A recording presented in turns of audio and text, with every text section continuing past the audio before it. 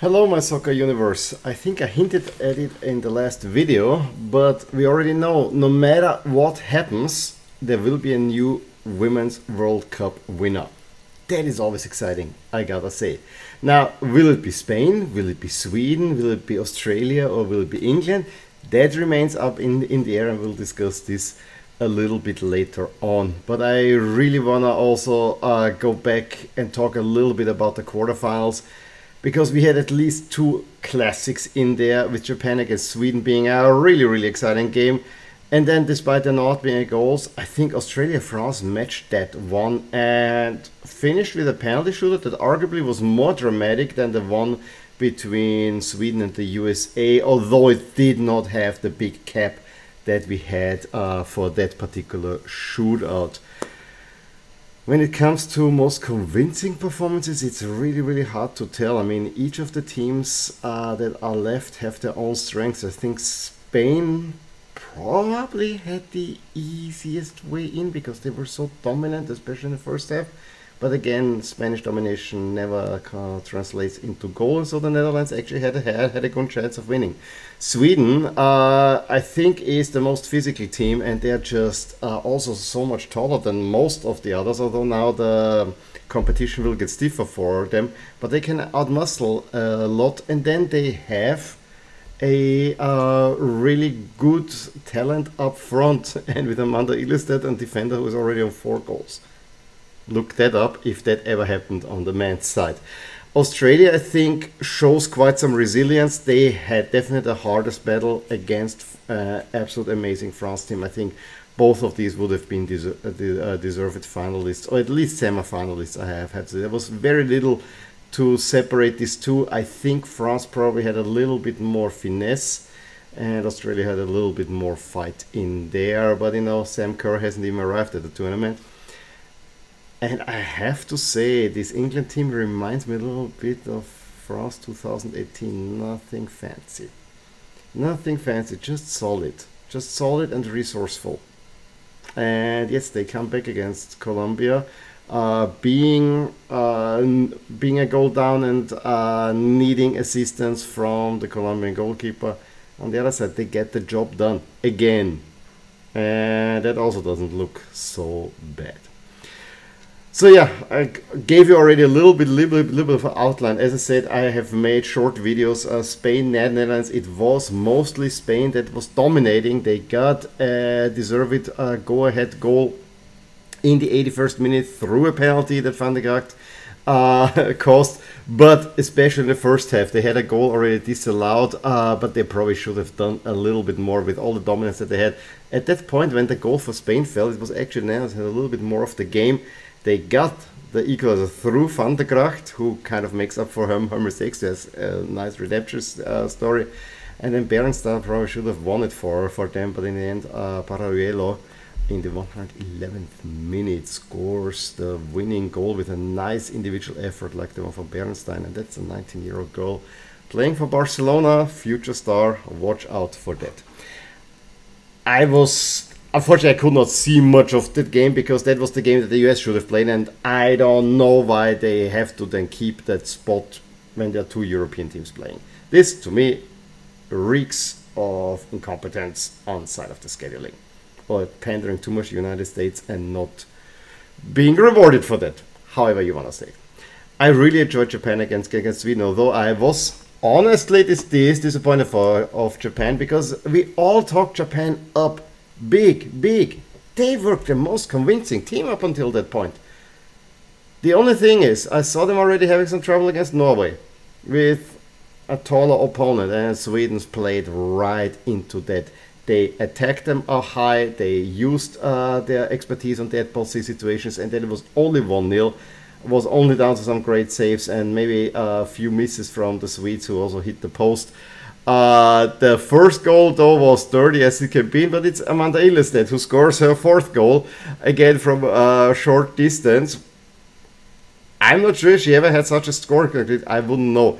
Then they get a penalty, it was a hands penalty. Yes, clear penalty. I hate these penalties because the Japanese girl didn't really know what she's doing.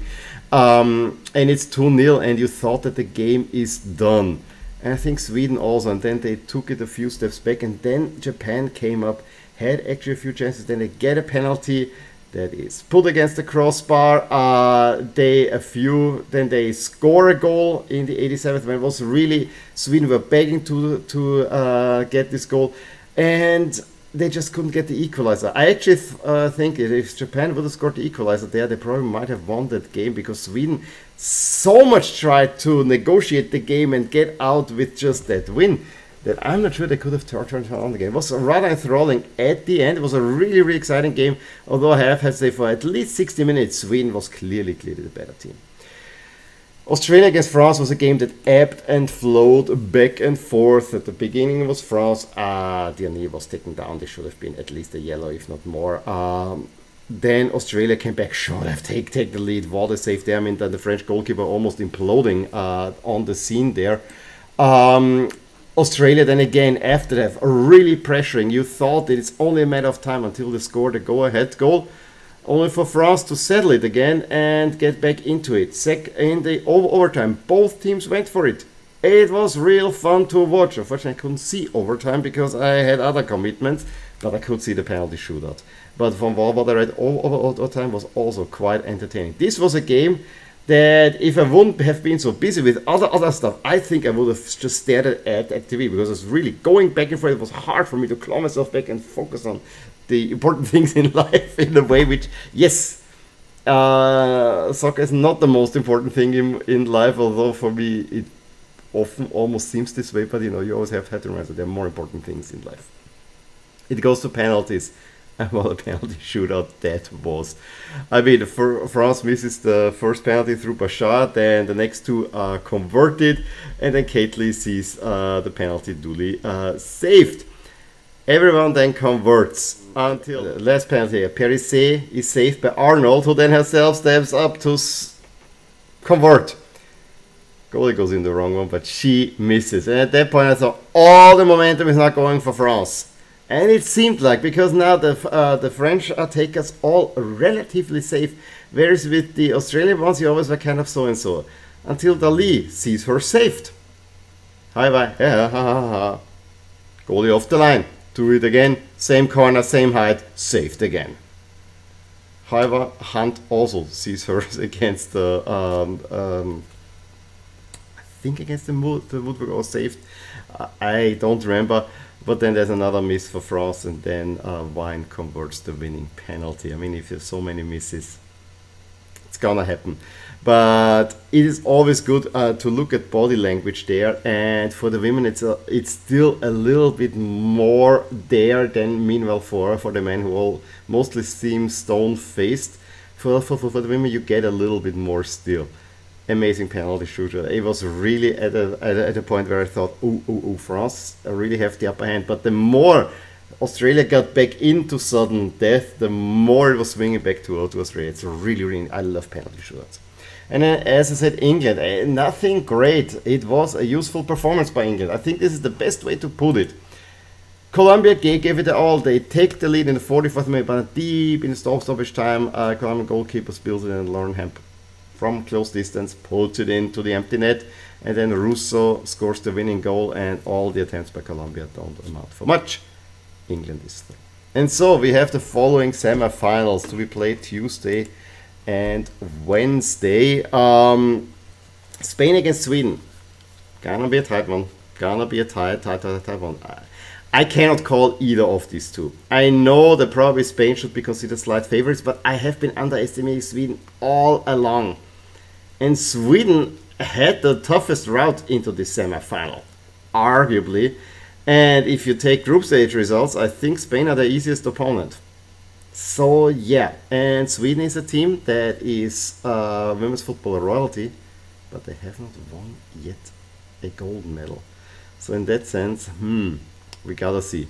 Australia against England though, yes, I think England should be considered favorites there. However, there's the crowd factor, and that will probably level the playing field. And the fitter Sam Kerr gets, the more interesting it will be. I think this one is definitely the big one that has probably the masses grip there, and it's great to have us. I mean, as much as I felt for the French, I really did.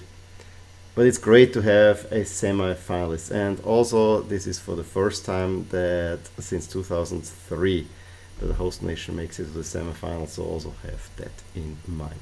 I give you the final bracket. This is what the models is against pre-tournament ratings, although in the quarterfinals they all worked out correctly. It's always the favorites according to pre-tournament ratings, including home field advantage. Moved on, we have Spain are slight favorites over Sweden, England a little bit more, but just by a smidgen more, over Australia, which would mean a Spain-England final. However, I can see it going the other way around as well. Last one, all the teams playing in kind of blue jerseys lost in the quarterfinals, and now the question is, how will the matchups be? I think all teams could play in first team jerseys, but I'm not 100% sure that they will. Any case, who do you think will win the Women's World Cup? I will give you a video after the semifinals. Again, for the final I'm already on vacation. I might give you a final video from vacation, but there will be no backdrop, but I will probably take the jerseys of the two finalists with me just in case. Any case, give me a thumbs up if you enjoyed this video, subscribe to my channel, see more. I'll talk to you soon. Bye. Hey there, I really hope you enjoyed this video, and if you did, here are some videos and playlists that you may enjoy too. Also, please consider subscribing to my channel and hit the little bell icon so you get notified whenever something happens in my soccer universe. And with that, have a wonderful day. Bye!